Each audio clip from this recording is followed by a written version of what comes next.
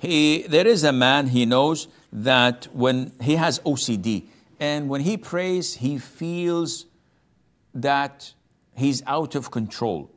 So he may curse, he may complain to Allah Azza wa Jal, why have you created me? Why are you doing this?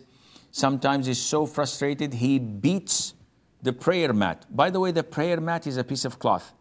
So if you beat it, if you burn it, if you trash it, there's no a problem in that. It's not a sacred thing. It's not, it's just a piece of, you can just wipe the floors with it. No problem in that. So he asks, has he committed an act of kufr? This depends.